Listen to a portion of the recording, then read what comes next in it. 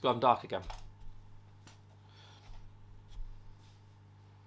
Sorry, the sun keeps going in and out outside, so MD's going to be proper moaning at me, telling me that I haven't set the camera up right because my face keeps going dark and light. But yeah, it's the sun. It's not me, it's the sun, and I don't know the camera well enough to sort that out.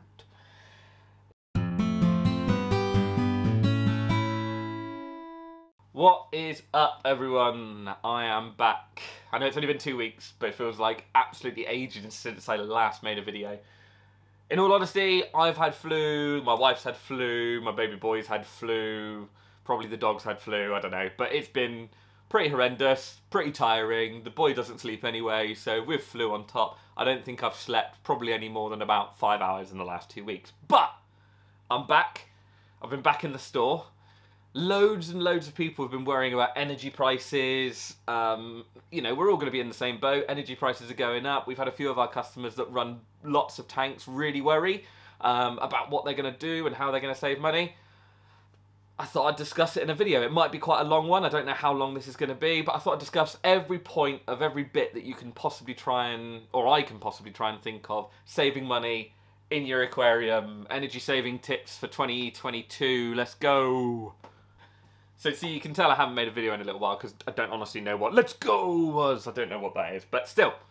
Now, joking aside, like I said, everyone's going to get hit by it. It's energy saving is going to be a bit of a nightmare for the next few months, but newer aquariums really aren't that bad. Yeah, we've looked into it. We've done a lot of research on it. Well, I say research. We've looked at how much they all cost, and they don't actually cost that much to run. Like, some aquariums can cost as little as, like, you know, a cup of coffee from insert store here. I'm not giving any of them any credit, but yeah, you know, it's one coffee a week, and you could pay to have something like this in your front room. Obviously, excuse the piping on the end. I'm still running that FX2 because I haven't done anything with it to put it onto the other tank. So excuse the piping at the end. That's not normally there. Don't know what happened there. My camera just adjusted, and then I was really dark for a minute. I've forgotten where I was. So yeah. So it can cost as little as a cup of coffee once a week, blah, blah, blah, blah, blah. Yeah, cool. You know, what would you rather have, that sat in your front room or a cup of coffee once a week, which I can make over in my kitchen? Yeah, I'm definitely going to be doing this. So luckily, over the last, I don't know, 10, 15 years, obviously I've been in the trade a long time, all of the aquarium electricals have been getting steadily more efficient. You know, heaters are getting more efficient. Lighting, obviously the LED lighting is probably the biggest leap forward that we've had in energy saving in all of time. You know, going from fluorescent tubes. But anyway, let's get into that in a minute. So yeah, like I say, luckily everything is moving in the right direction. It might just need a few tweaks, or you to look at your aquarium to actually decide what is going to help you, really. So let's start with the biggest wattage item in most people's aquariums, and that is the heater. Now, these look really, really scary when you look at them in wattage wise. You know, this one in here is a 200 or a 300 watt heater, which is massive when you think about it if it's running all the time. But luckily, obviously, aquarium heaters only turn on and off when they're needed, and it depends on what species you're keeping to what temperature you set them to. Now, heaters are normally quite efficient. They only have to heat themselves up a few degrees above room temperature, depending, again, on what species you're keeping. Now, once it's heating a few degrees above ambient room temperature, now that it's heating, I don't think that makes sense. Like I say, it'll only heat a few degrees above ambient room temperature, depending on how efficient your house is and things like that. The good thing is, all that heat's escaping into your house. So I keep telling my wife that, yeah, it helps with the heating. It's fine. It helps, you know, the heat loss from that goes into the home. Brilliant. Helps with the heating. So there is one way that you can swing it with your partner. You know, just tell them that it's going to heat the house. It's going to help keep the house hot. I suppose 250 litres of water holds a fair amount of temperature. I suppose, you know, it's just like a radiator, but pretty.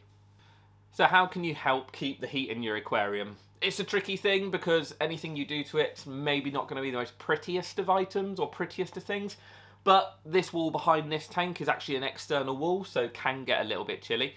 So I have got plans to put polystyrene on the back so that there's going to be a good layer of polystyrene on the back of the aquarium, and that's just going to buffer any heat coming from the wall and any heat loss coming from the aquarium. Obviously you could put polystyrene on the ends I view this tank from both ends, even though that end looks a bit horrible at the moment, but you can see in my tank from both ends, so that would look a bit rubbish for me, if I'm honest. But if you've got it in the corner of a room, or you've got it, you know, in an alcove or something, you could certainly put polystyrene or, yeah, like, what do they call it? The, like, foil insulation that you get. You could put that down the sides just to try and keep and trap any heat in the glass. Obviously, glass isn't greatly efficient at keeping the heat in, so anything you can do to keep it in is going to help. The other thing to look at is obviously your lid. Now, this one hasn't got a lid. I have got plans, possibly, because of the amount of heat loss that this aquarium suffers with, I have got plans to put a lid on here at some point. Now, I'm just going to do a very simple Perspex one. You can get loads of different clips off of different places that clip onto the glass, and then the Perspex can just sit on top. It's just going to add a little barrier to help keep heat in. If you've got a big chunky lid that you can fit stuff inside, you could obviously look at putting foil inside it. If there's a big gap and you've got glass sliding covers, you could look at putting some sort of insulation in the top of it. It totally depends on your light units, how hot they're getting. You have to be very, very cautious with doing anything around those electrical items. So yeah, be careful of that. But if you haven't got a lid, it might be worth just putting a bit of Perspex or a bit of glass over it. You know, maybe when you're not viewing the aquarium, if you're going away for a long period of time, you can stick that on there and you just know that it's going to be a little bit more efficient for that time that you're not viewing your aquarium. Now, the last thing that you can probably try on the heating side of things is I forgot. I just went through it in my head. Location. So, cut that bit. So the other way that you can try and help your heater along is by making sure the location of your heater is in a decent spot. Now, if you were to hide it behind some of the wood and some of the rocks and there's little flow going over it, that heater might be staying on or might be turning off really quickly because it might be heating up that pocket of water, and then, yeah, you might end up burning out your heater. So make sure it's in an efficient location, I guess, is what I'm trying to waffle and say. You know, maybe by an inlet or an outlet of your filter so that there's good and ample water flow going over it. Obviously, this one on here is actually in the filter. It's the Biomaster filter thermo. So this heater is actually built into the filter, which probably makes it more efficient because it has got water flow going over it completely. You can go and check out my review on that one if you haven't already done it. Like that, see, that's that little YouTuber bit. Yeah, go check, like, subscribe, comment, go check out my other videos. I'm getting there, I'm getting there. So yeah, you can make the heaters more efficient by making sure they're in a decent location, somewhere around water flow, not stuck behind something, not covered in plants. That way you're going to get ample flow over it and you're going to get the best heat exchange from your heater. So continuing down the road of heating and temperatures in your aquarium, you could look at what species you're keeping. Now, some people in my shop have gone down to the point of actually getting rid of their warmer tropical species and going down to the more temperate species. So throughout this video, I'll probably just be popping up a few different species of temperate fish that will live in cooler water. And I'll probably just pop that up on the screen to show you guys what other species there are out there that can live in cooler water. But you could have a look at the fish that you're keeping and what they will survive down to in the wild. Now, obviously, for you discus keepers out there, this is probably not an option. You know, things like rams, yeah, anything sensitive like that, you're going to have to be really careful of. But, like this tank here, so this is my rare Tetra tank. Now, they're all freaking out at the moment because, in all honesty, I've just done a water change and they're all a little bit, like, down in the corner and hidden away. But I've read that the good majority, if not all the species, I think I went through all of them, they can all go down to about 22 degrees in the winter period where they're from. So actually, I'm running this tank now at 23 degrees instead of my normal, like, 25, 26. Now, I'm probably going to just keep an eye on them. I've dropped it down over the course of a week so that it's a slow, gradual change for them. It's not a bang, you know, overnight dropping down to 22. And I'm going to keep an eye on them. Obviously, if there's any signs of any illnesses, if they're getting, you know, not looking quite right, then I'll bump it back up. But we've got to remember, these fish, most of them originate in rivers and streams, and there is going to be massive temperature fluctuations that, yes, okay, we don't want that to be happening all the time in the aquarium, but a seasonal variance, you know, for a 3-4 month period could work absolutely fine, and some species do better on it, and also it's going to save on your energy bill. It's a win-win-win-win-win-win. Now, water changes, there's probably not a great way of saving money with water changes. You're going to need to use dechlorinator, you're still going to need to use the water. yeah, there's not any easy ways really of saving money. The only one that I sort of come up with and I see banded around on the internet a little bit is leaving your water out overnight in your house to warm up to room temperature.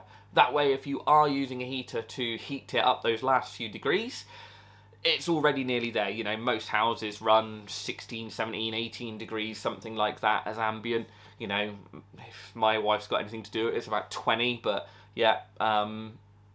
But leaving your water that you're going to water change with out overnight to slowly warm up might be an option. It might just save you those few pennies of, yeah, not having to heat it up fully with a heater.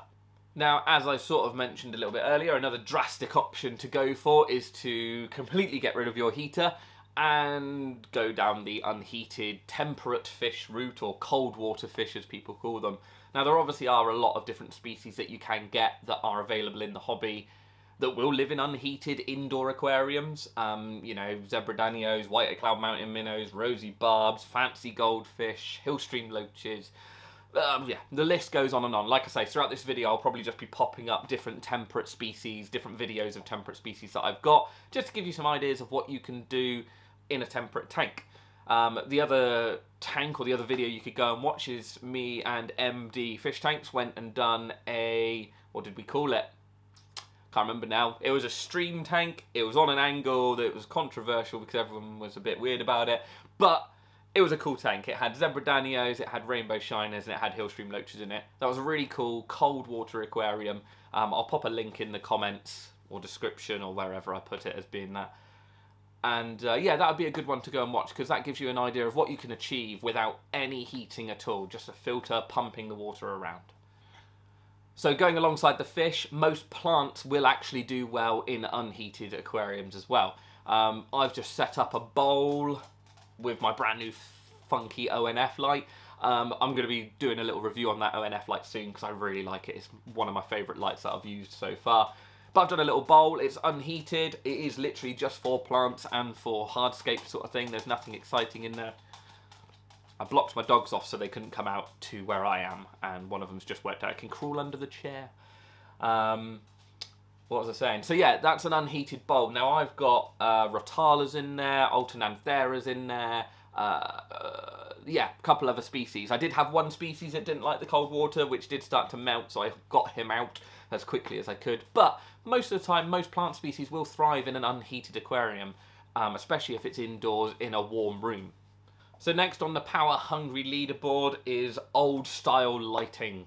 Now, old style lighting was mega power hungry. You know, a lot of the fluorescent tubes, they're anywhere, well, you know, it depends on size, but anywhere 20, 30, up to like 50, 60 watts on some of the bigger boys.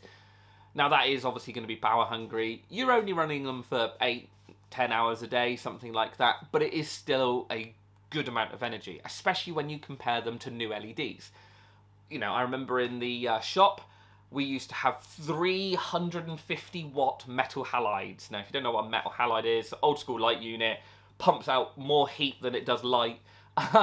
They were horrendous for energy, really horrendous. But we had 3 of those running above our Stingray aquarium in the shop. Nowadays, we have 1 Kessel, which is the same as what I've got up on here. We have 1 Kessel, which I think is about 50 watts, if that. I can't remember. But obviously, you can dim them. You can control how much power they're using. So yeah, that's a massive saving that you can make in your lighting. So if you haven't updated your lighting in a while and it's not LED, it might be worth paying attention to what you've got in there. Now, if you're already running LEDs, there's probably not a great deal that you can actually do. It might be worth looking at how long you've got them on for. It might be looking at how bright you've got them on. You might need to not have them as bright as you want. Or, no, sorry. Rewind that. You might not need to have them as bright as you've got them set for the species that you're keeping. This one here, it's all low light plants. It's all crypts and javas and, yeah, nothing really exciting on how much light they need. So this one I've dropped down now to, I think, 40, 50% power, running at that, and I'm not seeing any detriment to the plants. So it'll save you a little bit of money. It might not save you a massive amount, but it all helps, doesn't it? Now, next on the energy leaderboard, I suppose, would be your filtration. It's the last component that makes up a tank. Filtration is fairly good, to be honest, when you look at a lot of the wattages of filters that are there around on the market today. You know, even things like your FX6s, which is doing, what, 1,500 litres or something stupid. That's only running at about 40, 50 watts maximum. So there's very little energy consumption on the filters themselves. Yes, they've got to run 24/7, but it's not going to be a great deal of energy being used up. The only thing that I have seen is I have looked around on the internet. I have looked at some of the cheaper brands out there, not naming any names, but there are a few out there that haven't obviously paid as much attention to energy consumption. You get it much more in the ponds. Something I'm working on for next year is a big pond series, so I'm hoping for that's going to be really cool. But yeah, you do see it massively in ponds. Some pond pumps off the internet, they're 300, 400, 500 watts. You buy something that's a little bit more expensive, but from a better company, 30, 40, 50 watts. And like I say, it can be the same on aquarium filtration sometimes. It's always worth paying attention to those wattages. Yes, okay, it might be a $5 cheaper now, but in the long run, you might be costing yourself triple, quadruple that in energy consumption just because of how inefficient they are. So, lastly, any other small bits that you can make a difference with on your aquarium. There's probably not a great deal, to be honest. All the electrical items, or the main electrical items, are filtration, lighting, heating. So there's not going to be many other big savings that you can make. That being said, I suppose that the other thing that you could look at is all the added extras that you put on your aquarium.